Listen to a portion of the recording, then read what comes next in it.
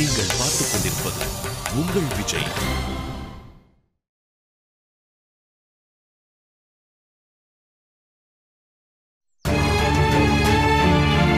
அவ சரியா தானே சொல்றா? இப்படிலாம் நடக்கவே இல்லை தாத்தா. நடக்கலையா? சொல்லு, அப்படி நடக்கலையா பாரதி? என் முகத்தை பார்த்து சொல்லு. எங்க நடந்துச்சு? சும்மா கதை சொல்லாத ஜனனி.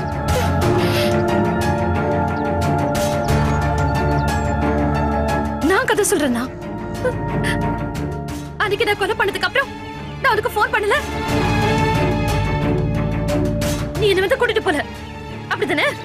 மகா ஹாஸ்பிட்டல் அட்மிட் பண்ணிட்டு நான் உங்க கூட கொலை நடந்துறதுக்கு வந்தேனா? நம்புற மாதிரி சொல்ல மாட்டியா நீ?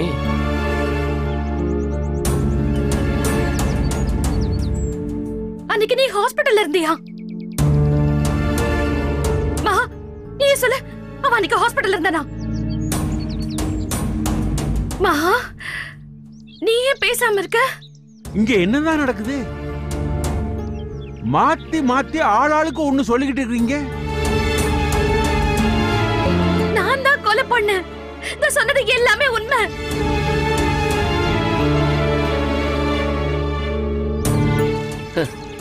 தாத்தா, இவ பொய் சொல்றா. இப்படிலாம் நடக்கவே இல்லை.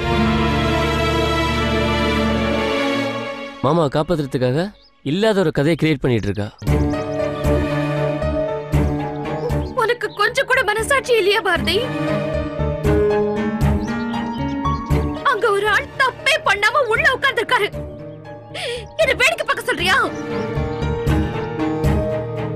அன்னைக்கு இதெல்லாம் நடந்தது, இப்ப ஏன் இல்லைன்னு சொல்ற? நடக்காத ஒண்ணு எப்படி நடந்துச்சுன்னு சொல்ற? ஏ, நீயும் சேர்ந்து மாட்டி பண்ண பயப்படுறியா? நீ மாட்டிக்க மாட்ட. நீ என்ன அங்க இருந்து கூட்டிட்டு போற, அவ்வளவுதானே? நான் வேணா அது மட்டும் போலீஸ் கிட்ட சொல்லாம இருக்கேன். நான் தான் போனேன், நான் தான் கொலை பண்ணேன், பொருளை கூட நான் தான் மறைச்சு வச்சேன். போதுமா? இப்படி சொன்னா நீ ஒத்துப்பல்ல? நான் பண்ணேன்னு எனக்கு சொல்ல தெரியும். ஆனா நடக்காத ஒரு கதைய நீ கிரியேட் பண்ணிட்டு அதுக்கு சப்போர்ட் பண்ண நீ சொல்ற பத்தியா? திரும்ப திரும்ப அதையே சொல்லிட்டு இருக்காத பாரதி, எனக்கு வெறுப்பா இருக்கு. நீதான் மாமா மேல உள்ள பாசத்துல எதையோ பேசுற ஜனனி. மாமா ஜெயில இருக்கிறது எங்களுக்கு கஷ்டம்தான், அதுக்காக இப்படியா? சரி, நான் கொலை பண்ணல, நான் அந்த இடத்துக்கே போல, நான் சொன்ன மாதிரி எதுவுமே நடக்கல. அப்ப அந்த குணாவை கொண்டது யாரு? அத சொல்லு.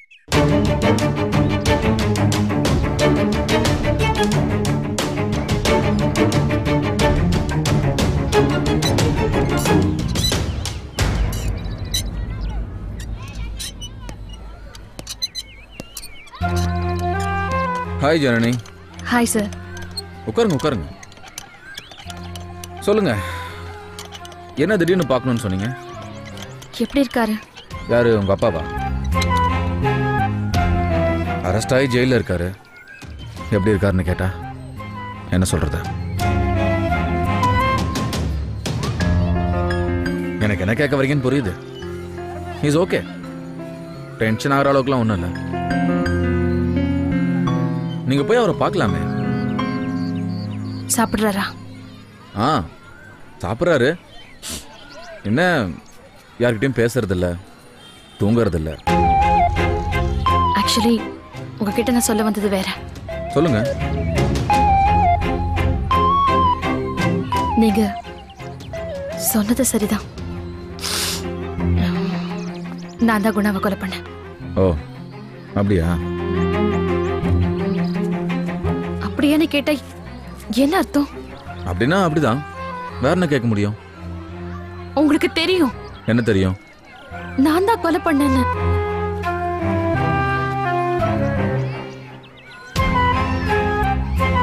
ஏன் பேசாம இருக்கீங்க? நீங்க சொல்லுங்க. அப்பா கொலை பண்ணலன்னு தெரிஞ்சும் நீங்க அவரை அரெஸ்ட் பண்ணிருக்கீங்க. நான் எல்லாம் உண்மையை ஒத்துக்கிறேன். அவரை விட்டுருங்க. நீங்க ஏன் பேசாம இருக்கீங்க? உங்களுக்கு தெரியும் நான் தான் கொலை பண்ணேன்னு. அவர் யூஸ் பண்ண வெப்பனோட வந்து சரண்டர் ஆயிருக்காரு. ஆனா நீங்க என்னதானே விசாரிச்சீங்க? அவரையும் விசாரிச்சோம். என்னோட மொபைல் சிக்னல் காட்டுச்சு. நான் தான் குணா கொலை நடந்தப்ப அங்க இருந்தேன். நீங்க சொன்ன எல்லாமே சரிதான். நான் தான் கொலை பண்ணேன். நான் இப்ப என்ன பண்ணணும்? Too late. ஒண்ணுமே பண்ண முடியாது. ஏன்? கொலை பண்றதுக்கு யூஸ் பண்ண ஆயுதத்தோட கரெக்டா வந்து சரண்டர் ஆயிருக்காரு. அவர் யூஸ் பண்ண ஆயுதத்துல அவரோட ஃபிங்கர் பிரிண்ட் இருக்கு.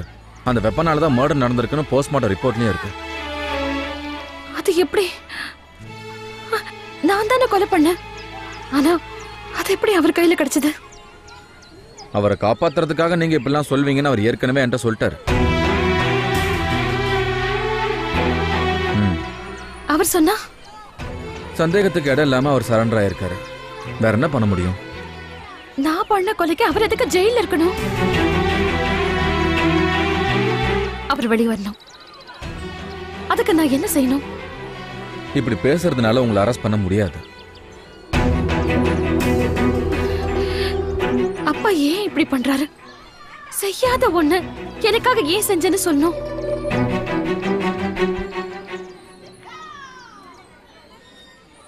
நான் அவரை பார்க்க முடியுமா? பார்க்கலாமே. உடனே பார்க்கணும். சில ஃபார்மாலிட்டிஸ்லாம் இருக்கு. நீங்க காலைல ஆபீஸ்க்கு வாங்க. நான் தான் கொலை பண்ணேன். உங்களுக்கு தெரியும்.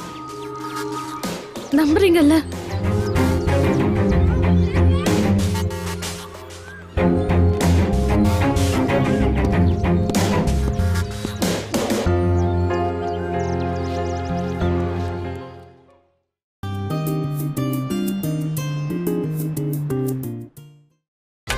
நீங்கள் பார்த்துக் கொண்டிருப்பது உங்கள் விஜய்.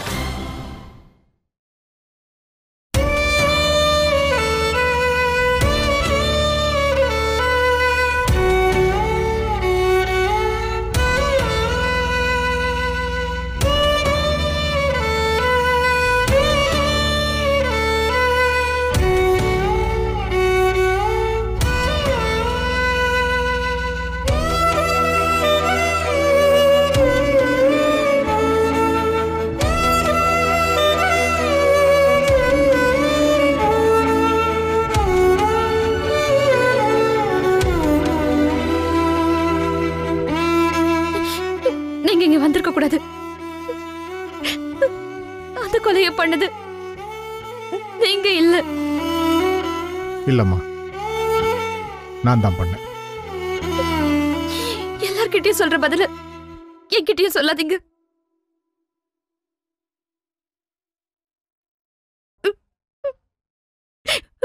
வீட்டுல என்னடானா நீங்க தான் கொலை பண்ணீங்க நினைச்சு வருத்தப்பட்டு இருக்காங்க. போலீஸ் டிபார்ட்மெண்ட்லயும் நீங்க தான் கொலை பண்ணீங்கன்னு நம்பிட்டு இருக்காங்க.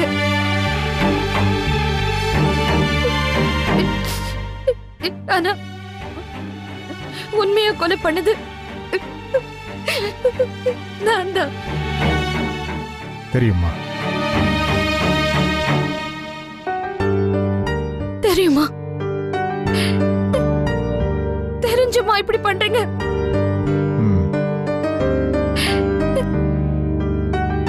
நான் பண்ணது தப்புன்னு தெரிஞ்சுமா நீங்க? ஏமா, நீ பண்ணது தப்புன்னு தெரிஞ்சிருந்தா நானே உன்னை போலீஸ்ல பிடிச்சு கொடுத்துருப்பேன். ஆனா நீ ஒரு அயோக்கியனை தான் கொலை பண்ணிருக்க. அவன் கொல்லப்பட வேண்டியவன் தான். அதுவும் உனக்காக இல்ல, நம்ம இந்திராவுக்காக. நியாயமா அவனை நான் தான்ப்பா கொலை பண்ணிருக்கணும். என்ன, நீ இந்த முடிவெடுத்த மாதிரி என்னால உடனே எடுக்க முடியல. ஏன்னா நான் இல்லைன்னா உங்களை யார் பார்த்துப்பான்னு தப்பா யோசிச்சுட்டேன். இப்ப மட்டும் நீங்க இல்லைன்னா எங்களை யாருப்பா பார்த்துப்பாங்க? ஏமா ஜனனி, நீ இந்திராவுக்காக உன் வாழ்க்கையை பத்தி கூட கவலைப்படாம இவ்வளவு பெரிய விஷயத்த பண்ணிருக்க. உண்மையான குற்றவாளி யாருன்னே தெரியாம ஒருத்தர் மேல் ஒருத்தர் வச்சிருந்த அன்பால ஆளாளுக்கு நான் தான் கொலை பண்ணேன்னு பழிய ஏத்துக்க தயாரா இருந்தீங்க. ஆனா எல்லா உண்மையும் தெரிஞ்சனா எப்படிமா சும்மா இருக்கிறது?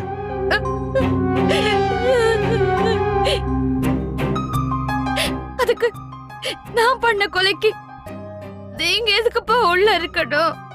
அம்மா, நீ இல்ல, மகாவோ பாரதியோ சுபாவோ நம்ம குடும்பத்துல யார் இந்த கொலையை பண்ணியிருந்தாலும் ஒரு தகப்பனா நான் இந்த முடிவை தான் எடுத்திருப்பேன். அம்மா, நீங்க சந்தோஷமா இருக்கணும். என்ன எப்படிப்பா சந்தோஷமா இருக்க முடியும்? என்னாலதான் நீங்க ஜெயில இருக்கீங்கன்ற குற்ற உணர்ச்சியில நான் வாழ்றதை விட இந்த தண்டனையை அனுபவிச்சுட்டு போயிடுறேன்ப்பா. ஏய் ஜனனி, அழாதடா, அழாத. அதெல்லாம் எந்த குற்ற உணர்ச்சி உனக்கு இருக்க தேவையில்ல. நான் பண்ண வேண்டியத நீ பண்ண, அதனால தண்டனையை யார் அனுபவிச்சா என்ன? கவலைப்படாதடா. இல்லப்பா, இது எல்லாமே என்னாலதான். ப்ளீஸ்பா, என்ன மன்னிச்சிருங்க. உங்களை புரிஞ்சுக்காம நான் எவ்வளவு வாட்டி ஹர்ட் பண்ணிருக்கேன். அப்பான்னு மரியாதையே இல்லாம எவ்வளவு வாட்டி அவமானப்படுத்தி இருக்கேன். என்ன மன்னிச்சிருங்கப்பா. இல்லடா, சாரிப்பா. இல்லடா. ஏய், என்னம்மா இது? என்கிட்ட மன்னிப்பு கேட்டுட்டு அப்படி என்னடா நீ பெரிய தப்புன்ட்ட? என் கூட நீ சண்டை போட்டது, என் கூட வாக்குவாதம் பண்ணதுக்கெல்லாம் நான் எப்பவுமே ஹர்ட் ஆனதே இல்லம்மா. என் பொண்ணு எவ்வளவு தெளிவா பேசுறேன்னு பெருமை தாண்டா பட்டிருக்கேன்.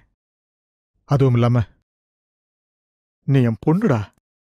அப்படி என்ன பேசக்கூடாத நீ பேசிட்ட. நீ இப்படி உன் அப்பா கிட்ட பேசாம வேற யாருக்கிட்டடா பேச முடியும்? ஜனனி, நீ எப்பவும் இருக்கிற மாதிரியே இருற. அப்பதாண்டா இந்த அப்பாவுக்கு சந்தோஷம்.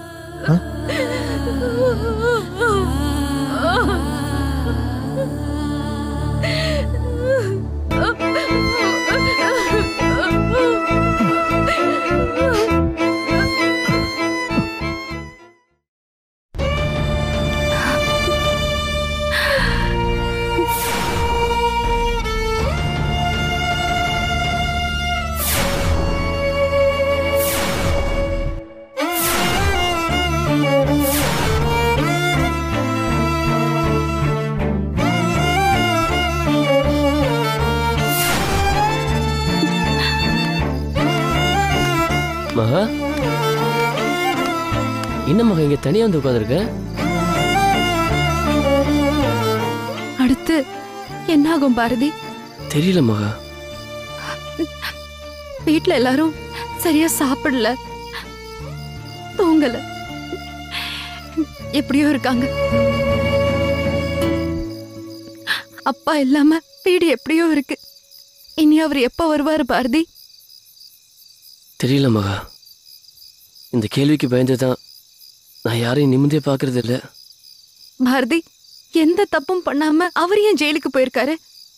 ஜனனிக்காக தான் இந்த பழியை ஏத்துக்கிட்டு அவர் ஜெயிலுக்கு போயிருக்காரு.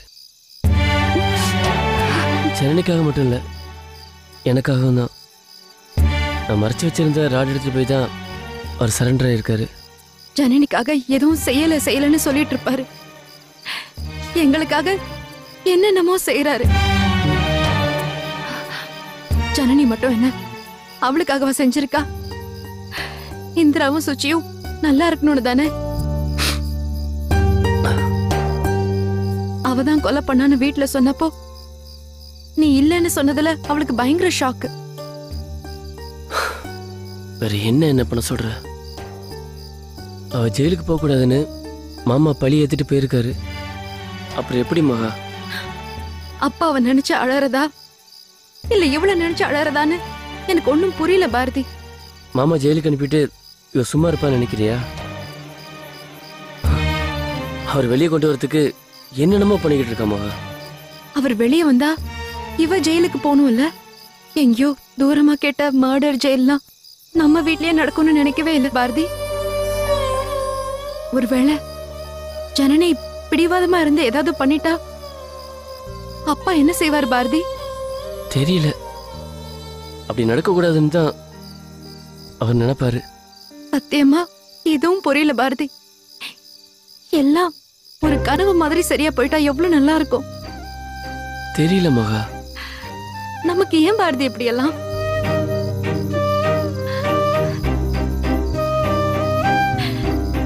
ஜனனி ஜெயில் லைஃப்ல எப்படி தாங்குவா?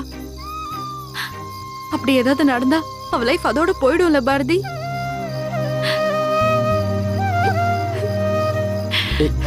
அழாத மகா, எல்லாம் சரியாயிரும்.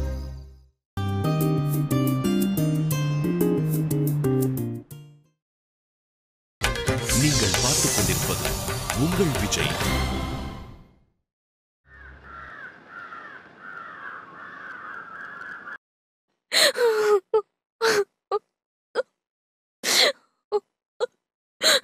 நிஜமாவே அப்பாதான் கொலை பண்ணாரா? இல்ல எதுக்கு வீட்ல எல்லாருக்கும் பிரச்சனைன்னு அவரே போய் சரண்டர் ஆயிட்டாரா?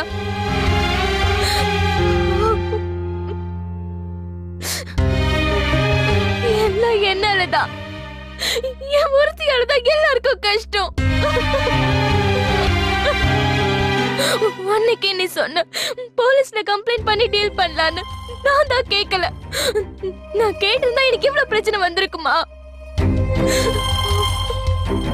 நான் பேசாம அனாத ஆசிரமத்துல இருந்திருக்கலாம். இங்க வந்து எல்லாரையும் கஷ்டப்படுத்திட்டு இருக்க. இந்திரா, நீ எதுக்கு இதெல்லாம் பேசிக்கிட்டு இருக்க? சும்மா இரு. இந்திரா, அழாத.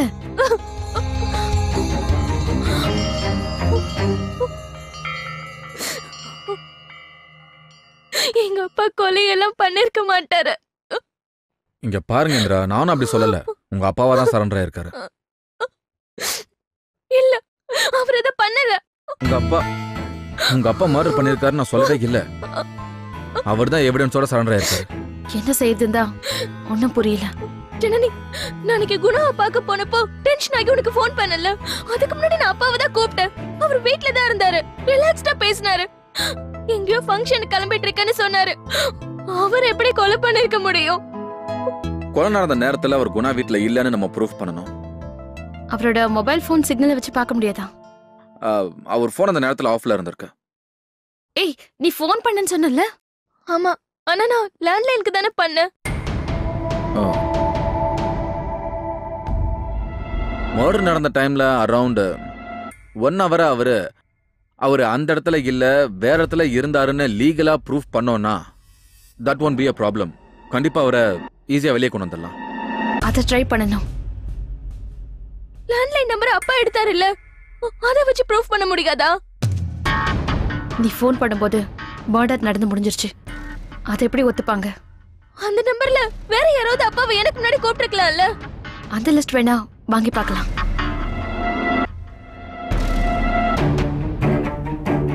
வீட்டுக்கு அந்த நேரத்துல யாராவது வந்திருந்தாங்களான்னு பார்க்கணும். கொரியர், அயன் அந்த மாதிரி. அப்பா மட்டும் திரும்பி வீட்டுக்கு வரலன்னா நான் என்ன அவனு எனக்கே தெரியாது.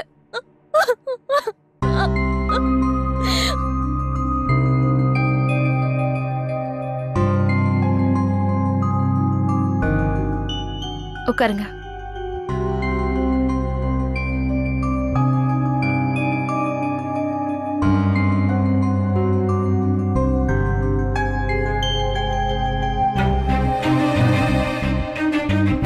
இந்த மாதிரி ஒரு அஃபெக்ஷனான ஃபேமிலியை நான் பார்த்ததே இல்லை.